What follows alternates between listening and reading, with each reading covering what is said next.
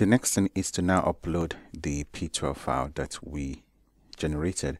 So here it's asking you for your production certificate, the P12. So let's choose a file, choose file, and then the file we want to choose is the production P12. Choose. Okay, now if you scroll down a little bit, remember it's saying production private key password. So that's if you set a password. Remember, we didn't set a password, so we didn't need to put anything here. If you want to upload optional sandbox certificate, we can do that because since we already have it.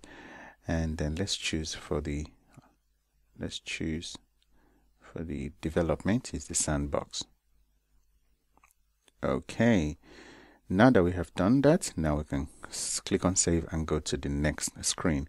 So it's going to ask you select your target SDK. That will be the native iOS, and then click on next.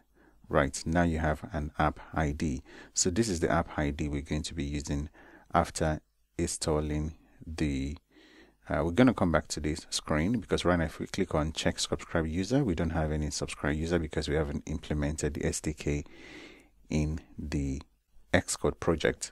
So but now we have an app ID. In the next lesson we're going to learn how to put the SDK into the iOS app and then be able to check if everything is working. Thank you.